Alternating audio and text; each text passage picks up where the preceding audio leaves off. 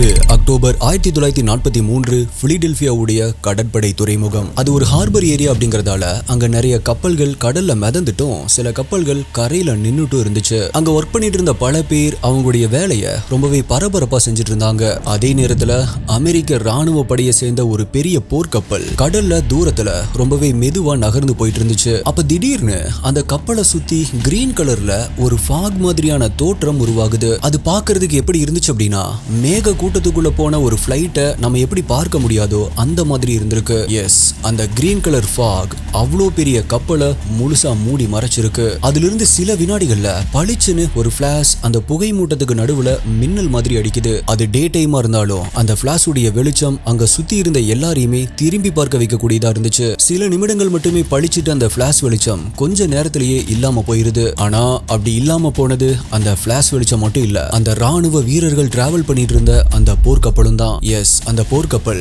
இப்ப இருந்த இடம் தெரியாம மறைஞ்சு போயிருச்சு. இந்த சம்பவத்தை நேர்ல பார்த்த பல பேருக்கு அவங்க கண்ணையே அவங்களால நம்ப முடியாம இருந்திருக்கு. இங்க நடந்தது உண்மையா பொய்யா அப்படின்னு குழம்பி போயிருந்தாங்க. அடுத்த சில நொடிகளுக்கு அப்புறமா காணாம போன அந்த போர்க்கப்பல் அதே இடத்துல மறுபடியும் வந்து நிக்குது அப்படிங்கறத பாக்குறாங்க. வரலாற்றுல ரொம்பவே பிரபலமா பேசப்படுற இந்த இன்சிடென்ட்ல திடீர்னு அந்த போர்க்கப்பல் எப்படி மறைஞ்சது, அப்படி மறைஞ்சு போன போர்க்கப்பல் மறுபடியும் எப்படி அதே இடத்துக்கு வந்துச்சு, அந்த கப்பல்ல பயணிச்சவங்க என்ன ஆயிருப்பாங்க, இப்படி பல மர்மமான கேள்விகள் அடங்கிய பிலடெல்பியா மற்றும் மான்டாக் ப்ராஜெக்ட் கேஸை பத்தி தான் இன்னைக்கு வீடியோல நம்ம டீகோட் பண்ண போறோம். நான் உங்கள் சரவணன். நீங்க பார்த்துட்டு இருக்கிறது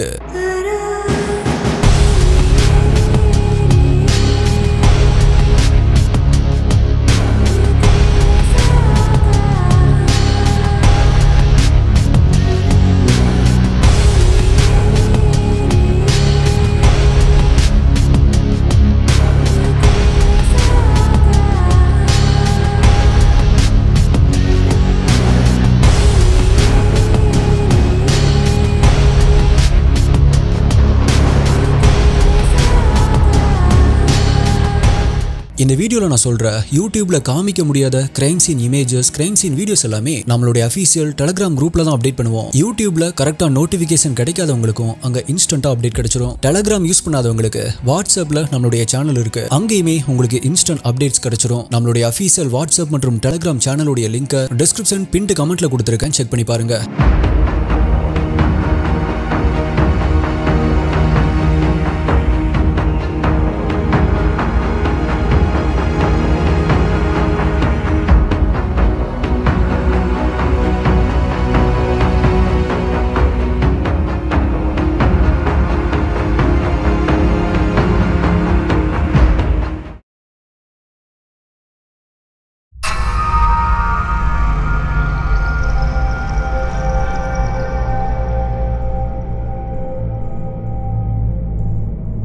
அது ஒரு போர்க்கப்பல் அப்படிங்கறதால அமெரிக்கன் மிலிட்டரி ஃபோர்ஸ் உடனடியா அந்த ஹார்பருக்கு வராங்க. ஃபர்ஸ்ட் வேலையா அங்க சுத்தி இருந்த பப்ளிக்க அங்கிருந்து கிளியர் பண்றாங்க. அதுக்கப்புறமா அந்த கப்பலுக்குள்ள போன மிலிட்டரி ஃபோர்ஸ் அங்க அதிர்ச்சியான பல காட்சிகளை பாக்குறாங்க. அந்த கப்பல்ல டிராவல் பண்ணிட்டு இருந்த சில ராணுவ வீரர்கள் இறந்து கிடக்கிறதையும் இன்னும் சில பேர் மனநலம் பாதிக்கப்பட்ட நிலையில் இருக்கிறதையும் பார்த்திருக்காங்க.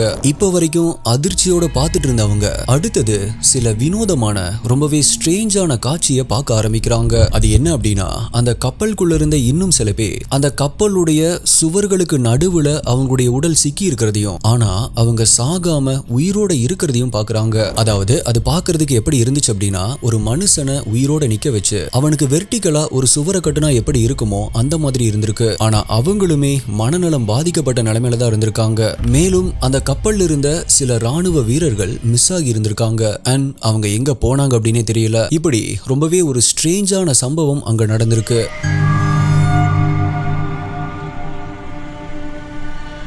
இப்படி பிலடெல்பியால நடந்த இந்த ஸ்ட்ரேஞ்சான சம்பவத்தை பத்தி அமெரிக்கன் மிலிட்டரியும் சரி அமெரிக்கன் கவர்மெண்ட்டும் சரி எந்த ஒரு விளக்கத்தையுமே கொடுக்கல. ஆல்சோ எந்த ஒரு மீடியாவும் இத பத்தி பேசல. நியூஸ் பேப்பர்ல கூட கப்பல் மறைஞ்சது, திரும்ப வந்தது, கப்பலுக்குள்ள இருந்தவங்களுக்கு என்ன நடந்துச்சு அப்படிங்கிற எந்த செய்தியும் எழுதப்படல. இந்த சம்பவம் ஒரு கண்கட்டு வித்தை மாதிரி இருந்ததுனாலயோ என்னவோ கப்பல் மறைஞ்சு மறுபடியுமே திரும்ப வந்ததை நேர்ல பார்த்தவங்க கூட இத பத்தி பேசவோ கேள்வி கேட்கவோ முன் வரல. ஆனா இது எல்லாமே 1956 வரைக்கும் தான். எஸ், கால் ஆலன் அப்படிங்கிற ஒரு பிசிக்ஸ் சயின்டிஸ்ட் என்ன சொல்லியிருக்காரு அப்படின்னா, பிலடெல்பியால அன்னைக்கு நடந்தது ஒரு எக்ஸ்பெரிமெண்ட் அப்படின்னும், இந்த எக்ஸ்பெரிமெண்ட்டை நடத்தினதே அமெரிக்கன் மிலிட்டரி ஃபோர்ஸ் தான் அப்படின்னு சொல்லியிருக்காரு. 13 வருடங்களா மூடி வைக்கப்பட்ட உண்மைகள் எல்லாமே இப்ப ஆலன் மூலமா வெளியே வர ஆரம்பிக்குது.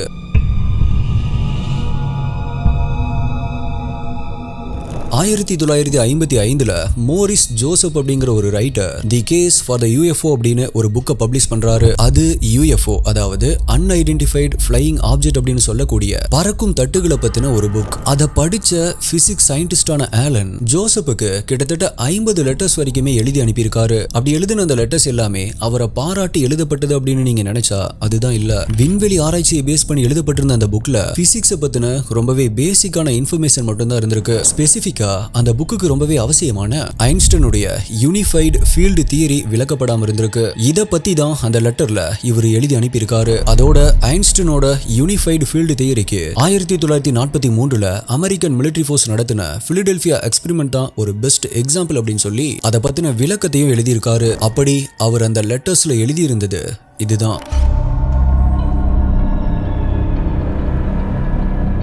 பிலடெல்பியா எக்ஸ்பெரிமெண்ட் நடந்தது 1943. அதாவது கரெக்டா 2ஆம் உலக போர் நடந்துட்டு இருந்த காலகட்டம் அது. அமெரிக்காவுக்கும் ஜெர்மனிக்கும் நடுவுல நடந்த போர்ல எப்படியாவது நம்ம ஜெயிக்கணும் அப்படின்னு நினைச்ச அமெரிக்கா பல அணு ஆயுத சோதனைகளை நடத்தியிருக்காங்க.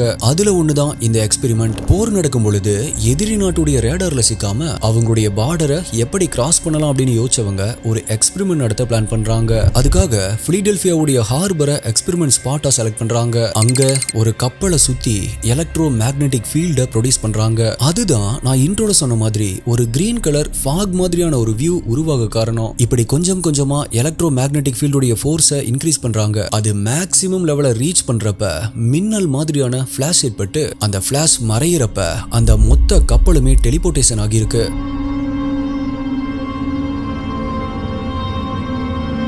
அதாவது டெலிபோர்டேஷன் அப்படின்னா ஒரு ஃபிராக்ஷன் ஆஃப் செகண்ட்ல ஒரு குறிப்பிட்ட ஆப்ஜெக்ட் ஒரு இடத்துல இருந்து இன்னொரு இடத்துக்கு டிராவல் ஆகிறது. இந்த டெக்னிக்கை தான் American military force Philadelphia எக்ஸ்பெரிமெண்ட்ல apply பண்ணிருக்காங்க அப்படின்னு பிசிக்ஸ் சயின்டிஸ்டான ஆலன் அவருடைய லெட்டர்ல எழுதி இருந்திருக்காரு. இப்போ இந்த வீடியோ பார்க்குற உங்களுக்கு பிலடெல்பியா எக்ஸ்பெரிமெண்ட்டை பத்தி ஆலனுக்கு எப்படி தெரியும் அப்படின்னு ஒரு டவுட் வரலாம். அதுக்கு அவரே என்ன சொல்லியிருக்காரு அப்படின்னா, அந்த எக்ஸ்பெரிமெண்ட் நடந்த அன்னைக்கு ஆலன் அதே இடத்துல இன்னொரு கப்பல்ல டிராவல் பண்ணிட்டு இருந்திருக்காரு. அப்பதான் மேல சொன்ன விஷயங்கள் எல்லாமே நடக்க ஆரம்பிச்சிருக்கு.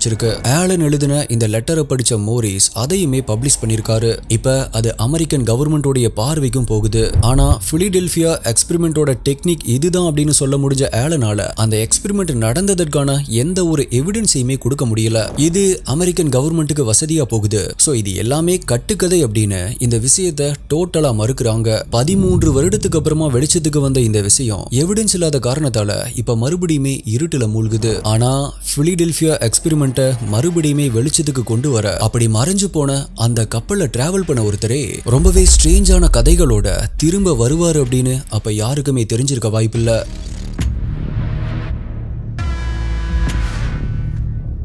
ஏற்கனவே நான் சொல்லியிருந்தேன் இல்லையா, அந்த கப்பல்ல இருந்த சில ராணுவ வீரர்கள்ல சில பேர் மிஸ் ஆயிருந்தாங்க அப்படின்னு. அவங்க காணாம போயிருந்தாங்களே தவிர இறந்து போயிரல. அப்படி காணாம போனவங்கள ஒருத்தர் தான் ABHISHEK. அவரு 1990ல நடந்த ஒரு கான்ஃபரன்ஸ்ல பிலடெல்பியாவுடைய எக்ஸ்பெரிமெண்ட் பத்தியும் அந்த கப்பலுக்கும் அதுக்குள்ள இருந்த க்ரூ மெம்பர்ஸுக்கும் என்ன நடந்துச்சு அப்படிங்கறத அந்த கான்ஃபரன்ஸ்ல சொல்லியிருக்காரு. ABHISHEK என்ன சொன்னாரு அப்படிங்கறத தெரிஞ்சுக்கிறதுக்கு முன்னாடி அவர் யாரு அப்படிங்கறத நீங்க தெரிஞ்சுக்கணும். 1916ல பிறந்த ABHISHEK உடைய ஒரிஜினல் பெயர் எட்வர்ட் கேமரூன். இவருக்கு ஒரு பிரதரும் இருந்திருக்காரு. அவருடைய பெயர் டன்கன் கேமரூன். இவங்க ரெண்டு பேருமே யுஎஸ் நேவில தான் வேலை செஞ்சுட்டு இருந்திருக்காங்க. எட்வர்ட் கேமரூன் அப்படிங்கிற இவருடைய பேரு ABHISHEK அப்படின்னு சேஞ்ச் ஆனதுக்கும் இந்த பிலடெல்பியா எக்ஸ்பெரிமெண்ட் தான் முக்கியமான காரணம். ஓகே, இப்போ எட்வர்ட் அதாவது ABHISHEK பிலடெல்பியா எக்ஸ்பெரிமெண்ட்டை பத்தி அந்த கான்ஃபரன்ஸ்ல சொன்ன யாருமே நம்ப முடியாத ரொம்பவே ஷாக்கிங்கான விஷயங்கள் இதுதான்.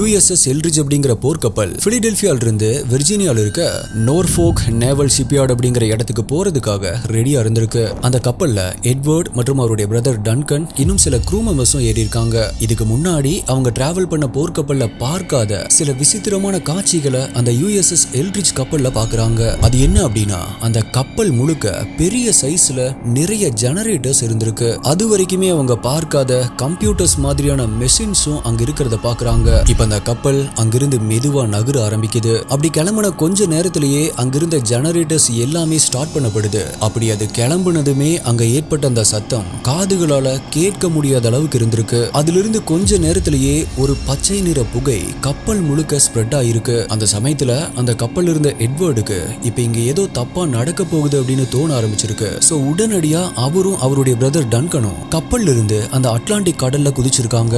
இதுக்கு அப்புறமா தான் ரொம்பவே ஸ்ட்ரேஞ்சான விஷயங்கள் நடக்க ஸ்டார்ட் ஆயிருக்கு. அப்படி அந்த கப்பல்ல இருந்து அட்லாண்டிக்ல குதிச்ச அவங்க ரெண்டு பேருமே மான்டாக் கார்னர்ல இருக்கிற கேம்ப் ஹீரோ அப்படிங்கிற ராணுவ தளத்துல லேண்ட் ஆயிருக்காங்க.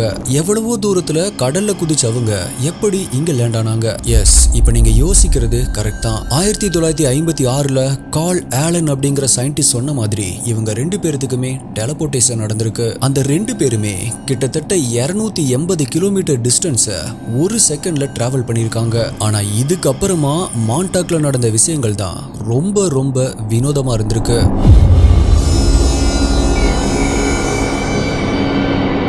மான்டாக்ல கால் வச்ச அந்த நிமிஷமே அவங்க ரெண்டு பேருமே அவங்களுடைய சுயநினைவை இழந்திருக்காங்க. அவங்க ரெண்டு பேருடைய பேரை கூட மறந்து அவங்க யாரு அப்படிங்கறதே தெரியாத கண்டிஷன்ல இருந்திருக்காங்க. அப்படி சுயநினைவு இல்லாத நிலைமையில இருந்த அவங்கள மான்டாக்ல இருந்த கேம்ப் ஹீரோ அப்படிங்கிற ராணுவ தளத்துல இருந்த மிலிட்டரி டீம் தான் அவங்களுக்கு புதுசா பேர் வச்சு அவங்களுடைய அடையாளத்தையே மாத்திருக்காங்க. அது மட்டும் இல்லாம அவங்க ரெண்டு பேரையுமே மான்டாக் ப்ராஜெக்டோட டீம் மெம்பர்ஸ் அப்படின்னு நம்ப வச்சு அவங்களுடைய மனசுல அதை பதிய வச்சிருக்காங்க. இது எல்லாமே எதுக்கு அப்படின்னு யோசிக்க தோணுதுல, இந்த பிலடெல்பியா எக்ஸ்பெரிமெண்ட் நடந்த ஒரு வருஷத்துக்கு முன்னாடி, அதாவது 1942ல தான் மான்டாக்ல இருக்கிற கேம்ப் ஹீரோ ராணுவ தளத்துல மான்டாக் ப்ராஜெக்ட் ஸ்டார்ட் ஆயிருந்திருக்கு. பிரிஸ்டன் நிக்கோல் அப்படிங்கிற என்ஜினியர் தான் கேம்ப் ஹீரோவுடைய ஆன்சைட் சூப்பர்வைசரா இருந்திருக்காரு. இந்த மான்டாக் ப்ராஜெக்ட் அப்படிங்கிறது அமெரிக்க ராணுவத்துடைய ஒரு ரகசிய திட்டம்.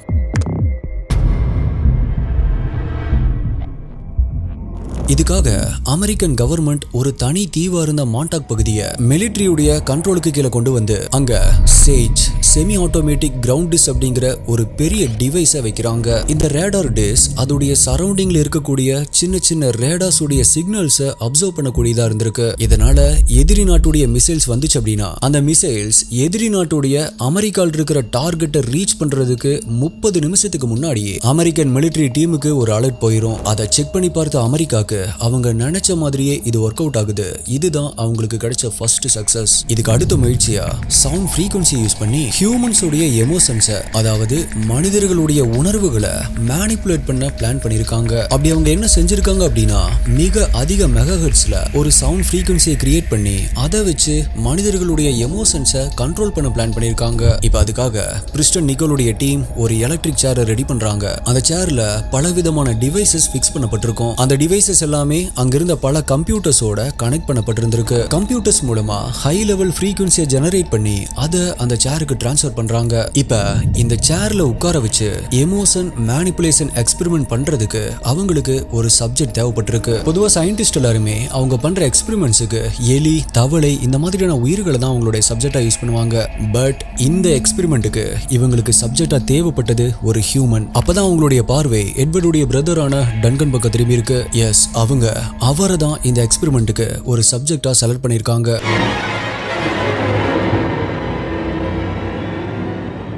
ரிசர்ச் டீம் சப்ஜெக்ட், அதாவது டங்கனை அந்த சேர்ல உட்கார வச்சு கம்ப்யூட்டர் மூலமா உருவாக்கப்பட்ட மிக அதிக அளவான ஃப்ரீக்வன்சியை அவருக்கு செலுத்துறாங்க. இப்ப ரிசர்ச் டீம் நினைச்ச மாதிரியே நடக்கவும் ஆரம்பிக்குது. கம்ப்யூட்டரால ஜெனரேட் செய்யப்பட்ட அந்த ஹை லெவல் ஃப்ரீக்வன்சிக்கும் அவருடைய மூளைக்கும் நடுவுல ஒரு கனெக்ஷன் ஏற்படுது. இதனால அவர் கம்ப்யூட்டர்ல ஃபீட் பண்ற கமெண்ட்ஸுக்கு ஏத்த மாதிரி ரியாக்ட் பண்ணவும் ஸ்டார்ட் பண்ணிருக்காரு. எக்ஸாம்பிளா சிரிக்கிறது, அழுகிறது, சட்டுன்னு சந்தோஷப்படுறது அப்படின்னு எமோஷன்ஸை வெளிப்படுத்தியிருக்காரு. தொடர்ந்து செய்யப்பட்ட இந்த எக்ஸ்பெரிமெண்டால டன்கனுடைய உடம்பு ரொம்பவே பாதிக்கப்பட்டிருக்கு.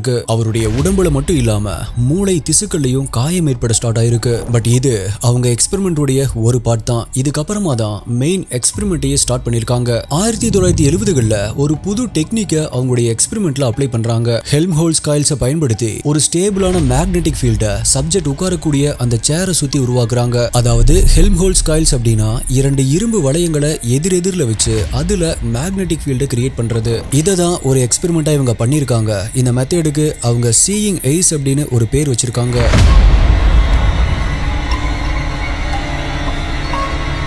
இவங்க அப்படி பேர் வச்சதுக்கு ஒரு காரணமும் இருக்கு. இந்த மெத்தட்ல அவங்க என்ன பிளான் பண்ணிருக்காங்க அப்படின்னா, சேர்ல உட்கார வச்ச சப்ஜெக்ட்டுக்கு ஒரு டார்கெட்டை ஃபிக்ஸ் பண்றாங்க. அந்த டார்கெட் அந்த சேர்ல உட்கார்ந்துட்டு இருக்கிற சப்ஜெக்ட் இருக்கிற இடத்துல இருந்து எவ்வளவு டிஸ்டன்ஸ்ல இருந்தாலும் இந்த சேர்ல உட்கார்ந்துட்டே சப்ஜெக்டோட கண்களால அந்த டார்கெட்டை பார்க்க முடியும். பார்க்கிறது மட்டும் இல்லாம சப்ஜெக்டால அந்த டார்கெட்டோட மைண்டையும் கண்ட்ரோல் பண்ணவும் முடியும். இந்த மெத்தட் மூலமா லிவிங் திங்ஸ் அண்ட் நான் லிவிங் திங்ஸ் அப்படின்னு ரெண்டையுமே கண்ட்ரோல் செய்ய முடியும். அதாவது அவங்க சப்ஜெக்ட் மூலமா தூரத்தில் இருக்கிற மனுஷங்களை மட்டும் இல்லாம லிவிங் அண்ட் நான் லிவிங் திங்ஸ், அதாவது டிவி, ரேடியோ அப்படின்னு இதையும் கூட கண்ட்ரோல் பண்ண ஆரம்பிக்கிறாங்க. சரி, ஓகே ப்ரோ, இப்போ இது எல்லாமே இவங்க ஏன் எதுக்காக செய்யறாங்க அப்படிங்கிற ஒரு கேள்வி இப்போ இந்த வீடியோ பார்த்துட்டு இருக்கிற உங்க எல்லாத்துக்குமே வரும். இது எதுக்காக அப்படின்னா, ஹியூமன்ஸ் உடைய மைண்டை கண்ட்ரோல் பண்றது மூலமா ஆப்போசிட்ல இருக்கிற போர் வீரர்களை மேனிபுலேட் செஞ்சு ஒரு நாடு போர் தொடுக்க வராங்க அப்படின்னா ஈஸியா அவங்கள போர்ல ஜெயிக்க முடியும். அதுக்கப்புறமா டிவி மற்றும் ரேடியோவை கண்ட்ரோல் பண்றது மூலமா போர் நடக்கிற காலத்துல ஃபேக் நியூஸ் ஸ்ப்ரெட் பண்ணி விட்டு எதிரி நாட்டு ராணுவத்தை ஈஸியா கன்ஃபியூஸ் பண்ண முடியும். இதனால ரொம்பவே ஈஸியா அந்த போரையும் ஜெயிக்க முடியும். பட் இப்படி இருக்கும் பொழுதுதான் அந்த எக்ஸ்பெரிமெண்ட் பண்ணிட்டு இருக்கும்போது ஒரு பெரிய சத்தத்தோட அந்த மூடி இருக்கிற ரூம்குள்ள இருந்து ஒரு விசித்திரமான மிருகம் தோன்றி இருக்கு. அந்த மிருகம் எதனால வந்துச்சு, எங்கிருந்து வந்துச்சு அப்படின்னு யோசிக்கிறதுக்குள்ள அது அங்கிருந்த எல்லாரையுமே அட்டாக் பண்ண ஆரம்பிச்சிருக்கு. கண் இமைக்கிற நேரத்துல நிறைய பேரை கொல்லவும் செஞ்சிருக்கு. அந்த மொத்த இடமுமே ஒரு போர்க்களமா மாறி இருக்கு. இதனால அங்க நடந்த எந்த ஒரு விஷயத்துக்குமே இப்ப சாட்சியே இல்லாம போயிருக்கு. அதோட அந்த பில்டிங்கும் மூடப்பட்டு 1983ல மான்டாக் ப்ராஜெக்டே முடிவுக்கு வந்திருக்கு அப்படின்னு இப்ப நான் சொன்ன இந்த ஸ்ட்ரேஞ்சான எல்லா விஷயங்களையும் தான் எட்வர்ட் அந்த கான்ஃபரன்ஸ்ல சொல்லியிருக்காரு.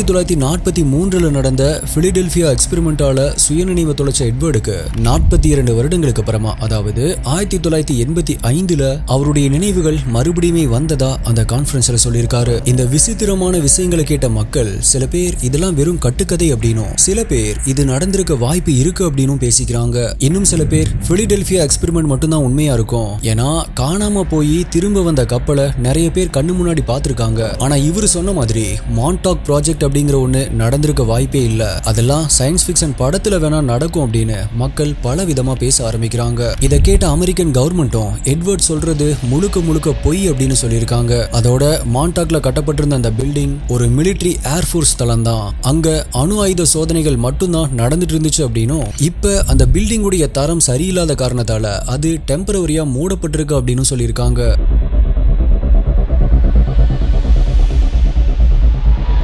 1992ல மான்டாக் ப்ராஜெக்ட் இன் டைம் அப்படின்னு ஒரு புக்கும் பப்ளிஷ் ஆகுது. அந்த புக்கை எழுதி பப்ளிஷ் பண்ணது வேற யாரும் இல்ல, மான்டாக் உடைய ப்ராஜெக்ட் சூப்பர்வைசரா இருந்த பிரிஸ்டன் நிக்கோல் தான். அந்த புக்ல அவர் மான்டாக் ப்ராஜெக்டோட எல்லா இன்ஃபர்மேஷனையுமே ரொம்பவே டீடைல்டா எழுதி இருந்திருக்காரு. அப்படி அவர் பப்ளிஷ் பண்ண இந்த புக்ஸ் கொஞ்ச நாட்களையே மிக அதிகமான எண்ணிக்கையில சேல்ஸ் ஆகுது. 1990கள்ல மிக அதிகமா சேல்ஸ் ஆன புக் அப்படிங்கிற ஒரு இடத்தையும் பிடிக்குது. இந்த புக்குடைய பப்ளிஷுக்கு அப்புறமா மான்டாக் ப்ராஜெக்ட் உண்மைதான் அப்படின்னு நம்புற மக்களுடைய எண்ணிக்கையும் அதிகமாக ஆரம்பிக்குது. ஆனா அமெரிக்கன் கவர்மெண்டோ இந்த புக்ல இருக்கிற எல்லாமே வதந்தி தான் அப்படின்னும் உண்மை கிடையாது அப்படின்னு சொல்றாங்க. வழக்கம் போல எந்த ஒரு எவிடன்ஸுமே இல்லாத காரணத்தால இது இப்பவுமே நிரூபிக்க முடியாம போகுது. கிட்டத்தட்ட எல்லாருடைய நினைவுகள் இருந்துமே இந்த விஷயங்கள் எல்லாம் கொஞ்சம் கொஞ்சமா மறக்க ஆரம்பிக்குது. அந்த நேரத்துல தான் அந்த விசித்திர மிருகம் மக்களுடைய கண் பார்வையில படுது. ஜூலை 2008 நியூயார்க்ல இருக்க டிச் பிளைன்ஸ் அப்படிங்கிற ஒரு பீச்ல ஒரு 3 பொண்ணுங்க நடந்து போயிட்டு இருக்காங்க. அங்க ஒரு ஸ்ட்ரேஞ்சான அனிமல் கடல்ல இருந்து கரையொதுங்கி இருக்கிறத அவங்க பாக்குறாங்க.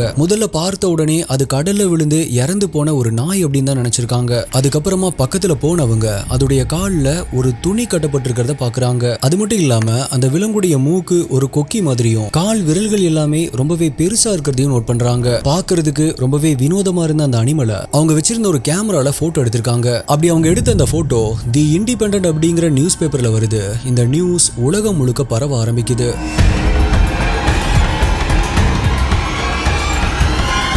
இப்போ இந்த நியூஸை இன்டர்நேஷனல் கிரிப்டோஜுவாலஜி மியூசியம் உடைய டைரக்டர் லோரன் கோல்மேன் பாக்குறாரு. அது என்ன விலங்கு அப்படின்னு அதை பத்தி தெரிஞ்சுக்க நினைச்ச லோரன் நியூயார்க்கு போறாரு. பட் அவரால் அந்த விலங்கை பார்க்க முடியல, ஏன்னா அதுக்குள்ள அந்த விலங்குடைய பாடிய அவங்க டிஸ்ட்ராய் பண்ணிருக்காங்க. இதுக்கு நடுவுல பல ரூமர்ஸ் பேசப்பட ஆரம்பிக்குது. மான்டாக் ப்ராஜெக்ட்ல ஒரு விசித்திர மிருகம் வந்தது அப்படின்னு எட்வர்ட் ஒரு கான்ஃபரன்ஸ்ல சொன்னார் இல்லையா, அதுதான் இந்த மிருகம் அப்படின்னு அதிகப்படியான மக்களால பேசப்படுது. இதனால அந்த மிருகத்தை மான்டாக் மான்ஸ்டர் அப்படின்னு மக்கள் சொல்ல ஆரம்பிச்சாங்க. ஆனா அதிலிருந்து கொஞ்ச நாள்லயே லோரன் ஒரு விஷயத்தை டிக்ளேர் பண்றாரு. அது என்ன அப்படின்னா, டிச் பிளைன்ஸ் பீச்ல இறந்து கிடந்த அந்த அனிமல் வேற எதுவும் இல்ல, சாதாரணமா காட்டு பகுதியில் இருக்கக்கூடிய ரேக்கூன் தான். அது பாக்குறதுக்கு நாய் போலவே இருக்கிற ரேக்கூன் எங்கேயோ அடிபட்டு கடல்ல விழுந்திருக்கு. ஃபோர்ஸான கடல் அலைகளால அதோடைய பாடி பாதிக்கப்பட்டிருக்கு. அது மட்டும் இல்லாம ரொம்ப நாள் தண்ணியில் இருந்ததால அதோடைய உடல் உப்பி போய் பாக்குறதுக்கு ரொம்பவே பெரிய உருவமா தெரிஞ்சிருக்கு அப்படின்னு சொல்லியிருக்காரு. பட் மக்கள் இத முழுசா நம்பல. அந்த மிருகத்துடைய பாடிய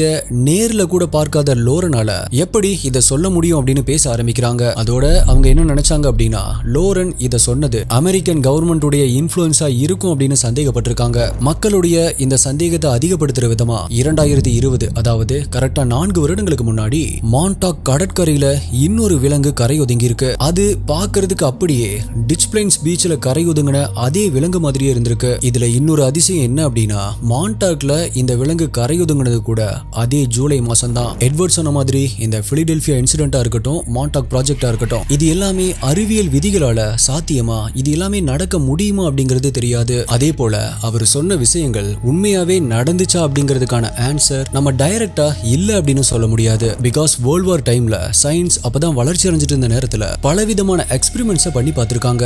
ஜெர்மனி ஹிட்லருடைய படை கூட தன்னுடைய ராணுவ வீரர்களுக்கு களைப்பு தெரியாம தூங்காம சண்டை போடுறதுக்கு கூட ஏதோ ஒன்னு செஞ்சாங்க அப்படிங்கிற விஷயமும் வெளிவந்திருக்கு. நியூக்ளியர் பாம் அப்படிங்கறதே மனிதர்கள் கண்டுபிடிச்சதுலயே மிகப்பெரிய அழிவு ஆயுதம். இப்ப அதை வச்சு சண்டை போட்டா இந்த உலகமே இருக்காது. சோ அறிவியல்ல எல்லாத்துக்குமே பதில்கள் இருக்கு. ஆனா அந்த பதில்களை கண்டுபிடிக்கிற அளவுக்கு நம்மளுடைய மனிதர்கள் இன்னுமே இம்ப்ரூவ் ஆகல அப்படிங்கறதா என்னுடைய கருத்து. ஒரு 100 வருஷங்களுக்கு முன்னாடி கையில் ஒரு பாக்ஸை வச்சுட்டு இங்க இருந்துட்டு அமெரிக்கால இருக்கிற ஒருத்தரை இந்த பாக்ஸ்குள்ள கொண்டு வர முடியும் அப்படின்னு சொல்லியிருந்தா போடா கிறுக்கா அப்படின்னு சொல்லியிருப்பாங்க. ஆனா இப்ப வீடியோ கால்ல நம்ம அதை தான் பண்ணிட்டு இருக்கோம். டிவி கண்டுபிடிச்சப்ப, ரேடியோ கண்டுபிடிச்சப்ப அப்படின்னு இப்ப ஏஐ வரைக்குமே அறிவியல் தான் எல்லாத்தையுமே நிகழ்த்தி இருக்கு. மனுஷன் எப்படி உருவானா, ஒரு உயிரினம் எப்படி உருவாச்சு, பூமி எப்படி உருவாச்சு, சூரியன் எப்படி உருவாச்சு, மில்கி வே, கேலக்சிஸ் அப்படின்னு பிக் பேங் வரைக்குமே அறிவியல் பதில் சொல்லிருச்சு. இப்ப கடைசியா ஓகே, அந்த பிக் பேங் எப்படி உருவாச்சு, அந்த பிக் பேங்குக்கு முன்னாடி அங்க என்ன இருந்துச்சு அப்படிங்கிற இந்த மாதிரியான கேள்விகளுக்கு அறிவியலால பதில் சொல்ல முடியல. உண்மையை சொல்லணும் அப்படின்னா அறிவியலால பதில் சொல்ல முடியும். ஆனா அதை புரிஞ்சுக்கிற நிலைமைக்கு நம்ம இன்னும் டெவலப் ஆகல அப்படின்னு தான் நான் நினைக்கிறேன். ஆக்சுவலா நான் சொல்ல வர்றது என்ன அப்படின்னா, 2000 வருடங்களுக்கு முன்னாடி இருக்கிற மனிதர்கள் கிட்ட போய் இப்ப நம்ம வச்சிருக்கிற ஐபோனோ இல்ல ஆண்ட்ராய்டோ கொடுத்தோம் அப்படின்னா அவங்களுக்கு எப்படி எதுவுமே புரியாதோ, அந்த மாதிரி தான் பிக் பேங்குக்கு முன்னாடி என்ன நடந்திருக்கும் அப்படிங்கறத நம்ம இப்ப புரிஞ்சுக்காம இருக்கும் அப்படின்னு நான் நினைக்கிறேன். சோ 1943ல பிலடெல்பியால மறைஞ்சு போச்சு அப்படின்னு சொல்லக்கூடிய கப்பல், மான்டாக் ப்ராஜெக்ட், இது எல்லாமே அறிவியலால நிகழக்கூடிய ஒரு விஷயங்கள் தான், சாத்தியமாகிற ஒரு விஷயங்கள் தான். பட் அப்போ அது நடந்துச்சு அப்படிங்கறதா ஒரு கேள்வி. அதுக்கான பதில் எஸ் அப்படின்னு சொல்ல முடியாது, கன்ஃபார்மா நோ அப்படின்னு சொல்ல முடியாது. So dear STI HD investigators, நீங்க இத பத்தி என்ன நினைக்கிறீங்க? உங்களுடைய கருத்துக்களை மறக்காம கீழே கமெண்ட் பண்ணுங்க. உங்களுடைய பெஸ்டான கமெண்ட் அடுத்த வீடியோல வரும். இந்த மாதிரியான ஏதாவது டிஃப்ரெண்டான டாபிக்ஸ் வேணும் அப்படின்னாலும் கீழே கமெண்ட் பண்ணுங்க. இதே மாதிரி வேற ஒரு வீடியோல மீட் பண்றேன். நன்றி, பாய்.